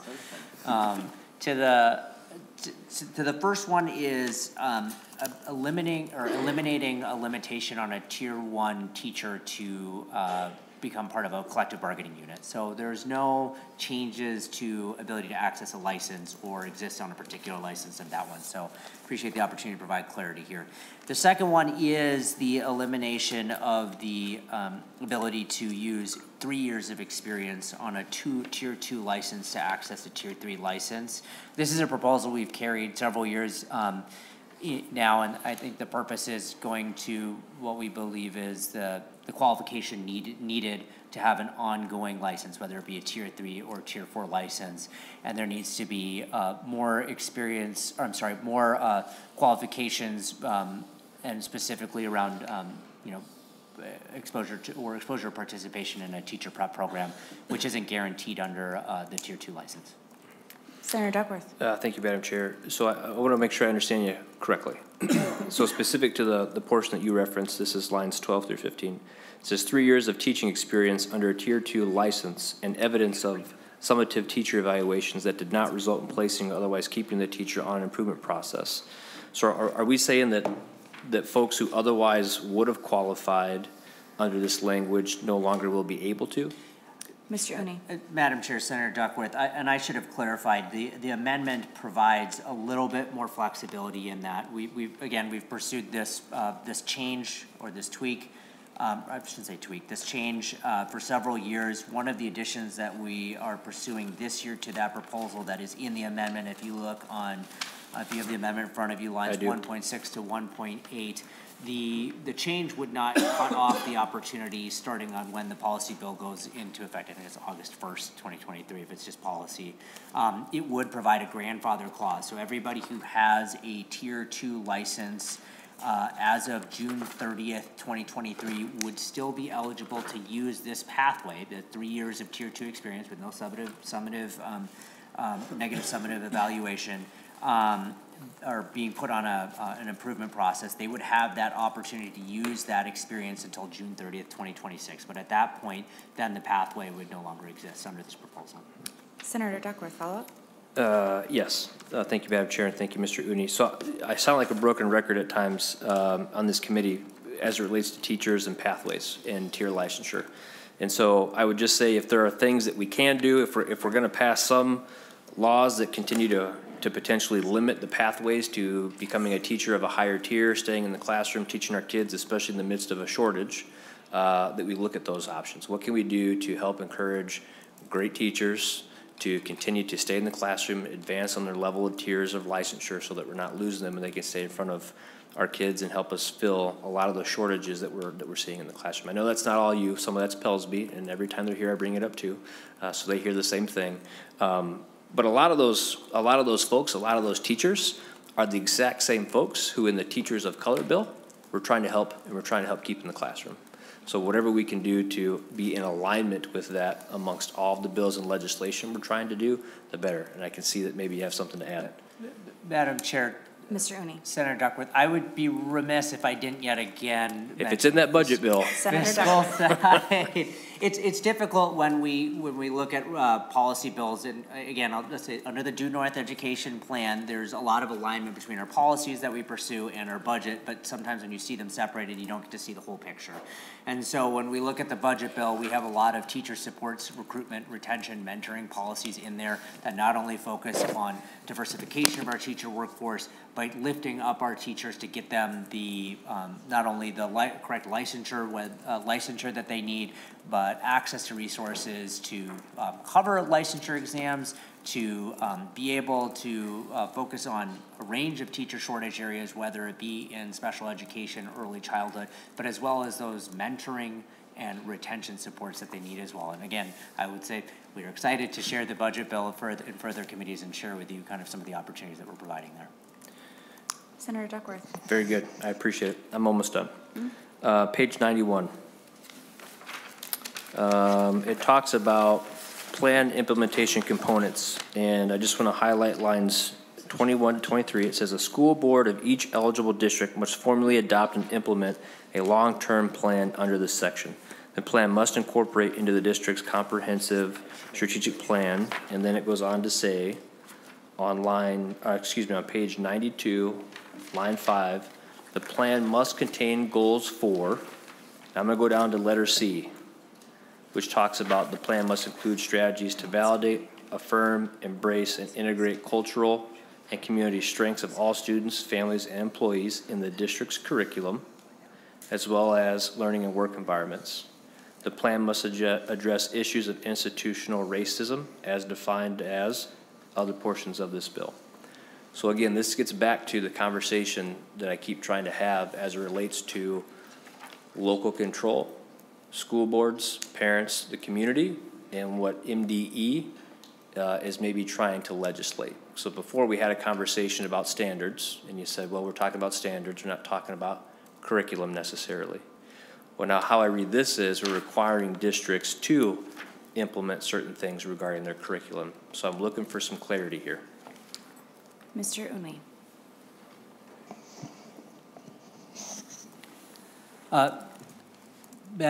Madam Chair, Senator Duckworth, so just to clarify for everyone, this is under the Achievement and Integration statute, and so this statute currently has specific requirements and goals around leveraging the diversity that certain districts, I think there's like 100 districts that are required to participate in this program, have to leverage the diversity and makeup of the district to be able to improve achievement for all students and to engage in a range of different strategies to be able to lift up our reading, math scores, our readiness for K, as well as our high school graduation rates.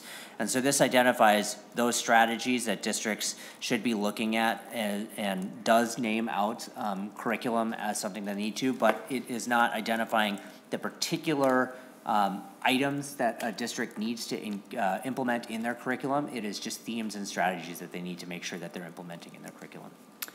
Senator Duckworth and I'm sure you're getting close to the end, but we are also getting close to the end of committee, and we have some folks who have questions too. So you can continue on, but I just want to time check. I appreciate that. I am really almost done, and I do appreciate everyone's patience. So I hear what you're saying. I really do, and I'm trying to give the benefit of the doubt here. But as you can imagine, this is a topic that generates a lot of questions and a lot of feedback from constituents and folks. And as I continue on to page 93, there are certain references to other things that are defined in this bill, terms like anti-racist, culturally sustaining, institutional racism, ethnic studies curriculum, etc.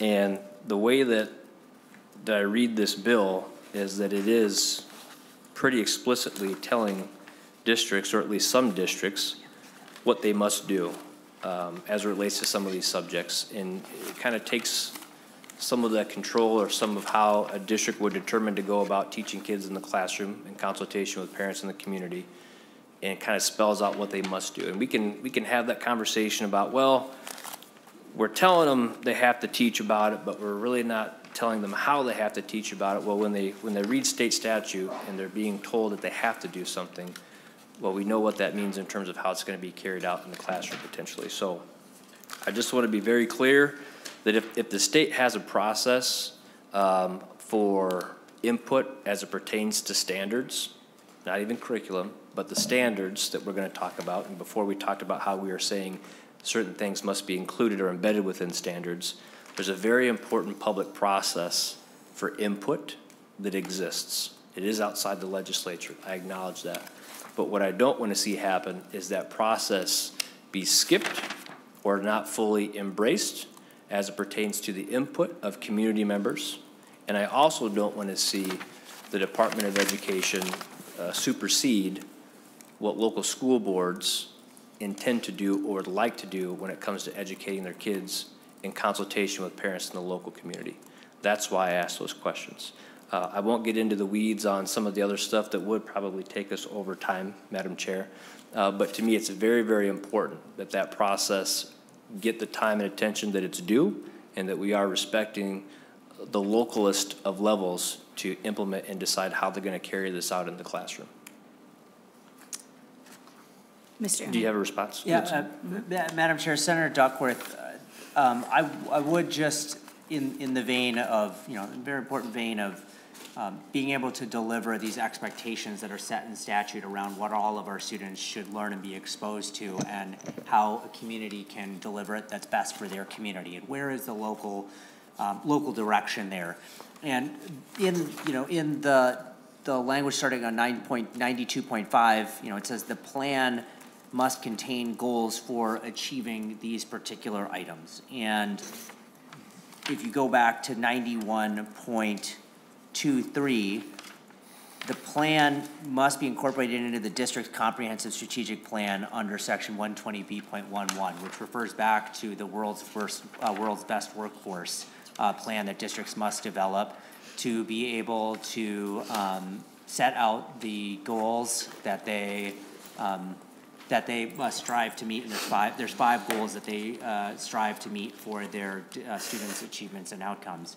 And in that process, this plan, achievement and integration, or there's a couple other plans that fit under the world's best workforce, must be developed at the board level as well as in collaboration with their communities. There's a parent advisory group that helps with the world's best workforce plan, and then every year the district must hold a public meeting where they share the plan and receive public input on those plans. Senator Duckworth?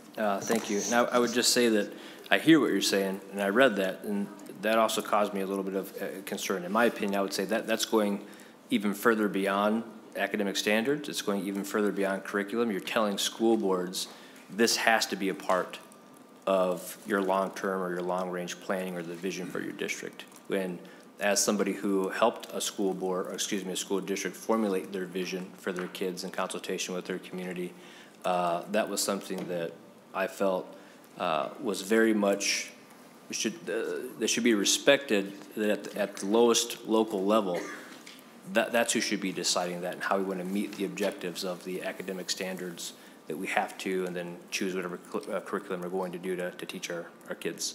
You know, earlier we talked about certain things that we can't teach through the lens of when we were talking about Senator Abler's amendment. Now we're telling districts you will teach through the lens of these certain things.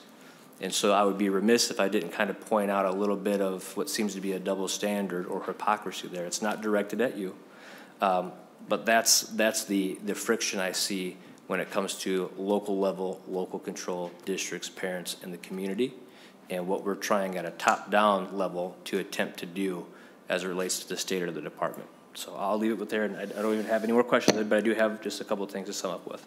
Senator Duckworth. Thank you, Madam Chair. As the Republican lead on higher education, I guess I would have to agree with Senator Abler. If this were to come before us, I wouldn't be disappointed. There is some stuff that has to relate with higher ed in here, so it might be worth a conversation. I promise not to have as many questions. I look forward to seeing the budget bill. I really do, because you alleviated some of my questions. I know that we're talking policy, but I really hope that the budget bill really dives into specifics on how we're assessing our kids and helping them catch up and succeed academically, especially after a few years of disruption. And I'm very, very hopeful that it includes a very robust plan as it pertains to literacy and helping our little kids learn to read as early as possible. That's probably the #1 concern and priority that we should be discussing in both education committees. How do we help our kids who have fallen behind catch up and succeed academically? And how are we ensuring that they can read? Because that sets them up for success in life. All the other bills that we have talked about and will talk about are of value, but those have to be the priority. Thank you. Senator Duckworth, I have a really exciting bill. Good, I'm glad to hear. You probably want to be on with me. Senator Abler, then Senator Kunish. Members, I'm just going to time check real quick. We have 11 minutes left. And are there any other members? Okay. Thank Senator you, Madam Abler. Chair. So, Madam Chair, Senator Cwodzinski, the questions I have cannot possibly fit in 10 minutes. Do you plan to take this bill up again so we can finish our overview of it? Senator Cwodzinski. No, I'm not. Oh. Well, Madam Senator Chair, Abler. Senator Cwodzinski, I just don't understand why you wouldn't. This is not a small bill. I'll try to go over my topics just to be fair, but this is not a small bill. It is very controversial to many people. We haven't even touched on some of the most controversial elements. Senator Abler, I'll just say that I believe the plan is to lay this over, so we will have to take it back up again. But thank you, but not for purposes of discussion. So anyway, we'll take it offline, but you're a good chair, Mr. Chair, but some things need more time than simply 2 hours, and Senator Duckworth was not dilatory in his questions. He didn't even get to ask all the ones he had. So I'll go over my topics, and hopefully the department can come with me. I think what you don't want is to spend time on the floor having discussed things that we could have discussed here and actually cleaned up. So just don't respond unless you think you have to. But on page 20, this Feeding Our Futures thing that was covered, is that, just I do have to ask you, is there going to be another, is there an ongoing version of that? The Federal Summer Food Service Program, is that going to be continuing? Why you have to set rules for it? Mr. Uni. Madam Chair, Senator Abel, yes, this is an ongoing program where there is food distributed during the summer as well as to child and adult care programs. Well, this is my thought about the whole thing. Senator We should Abel. not give it to nonprofits. We should use the districts or the county. They know who's hungry. Schools have methods. That's all I can say about that since I'm out of Mr. time. Uni. Madam Chair, Senator Abel, I would just remind the committee that it's a federal program that's run and not a state-run program. So. Senator Abler. Right, but I don't know why we don't run it through the schools. I just mean, there's not time to talk about it. So we'll take it offline. But that whole thing would have been avoided if you'd just given the money to Anoka, which happens to be the world's largest school district in Minnesota. So anyway, and I just have to skip some of this stuff. I'm curious, tell me later on 27.6, they're incorporating programs and services. I'm wondering what services they are. I do have a big question I want to talk about. These are legitimate questions, Mr. Chair. On line page 27, this online thing, Online Instruction Act. Currently, homeschool students get to use online instruction as part of some way that they get that. Does this affect them at all in their selection of that through however they're doing it now? Just the yes or no is fine. Mr. Uni. Madam Chair, Senator Abler, no. Okay. And then in the repealer on page 3R, subdivision 5, you repeal that participation in extracurricular activities, online student may participate in extracurricular activities. Is that affected at all? Ms. By this? Adiola? Oh, sorry, Mr. Senator Abler, no, they should still be able to participate in those activities. Just making sure. Senator Abler.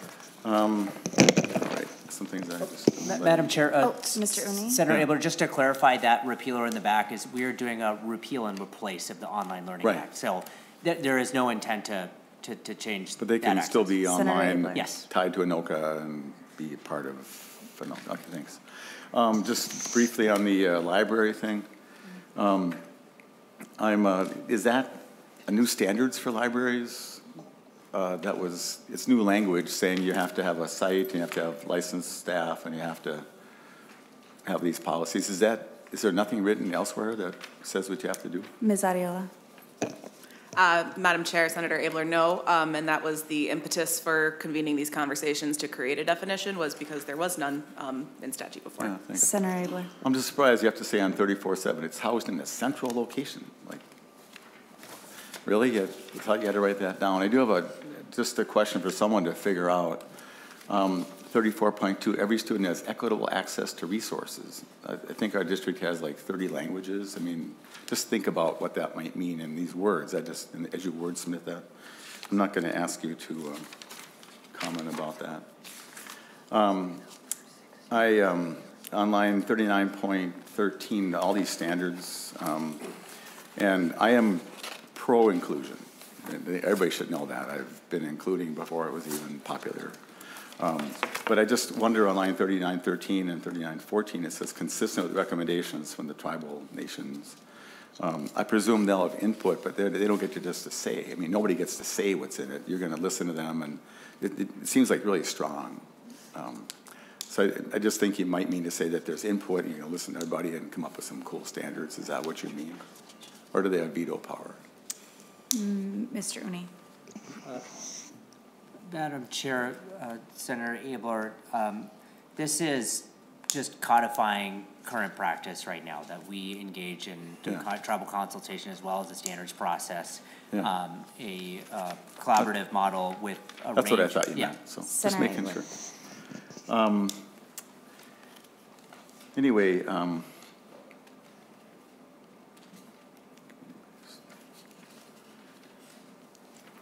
I guess as we've talked about this, I think that I just feel a pressure of time, but I think it's important that we learn about our history. And frankly, the more I've learned about tribal history, the more I grieve, because it's horrible how it's worked out.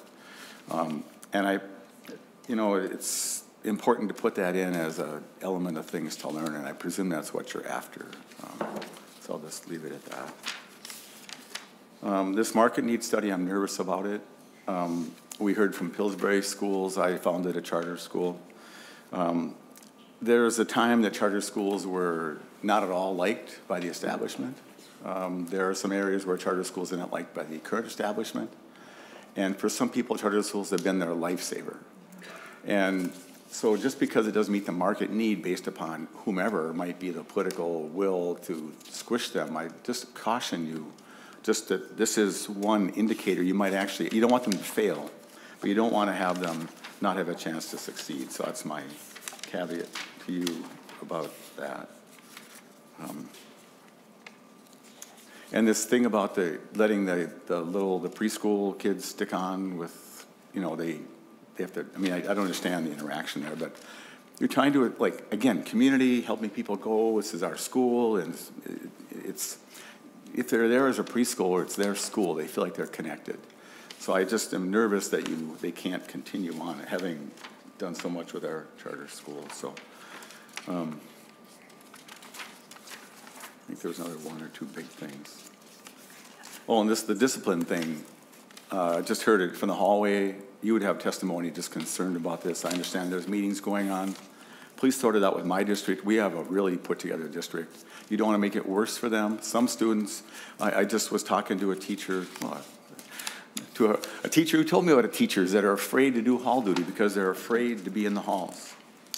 And like, really? I mean, look where it's just come to. And some students need to be diverted away, and we need to make sure that they feel safe.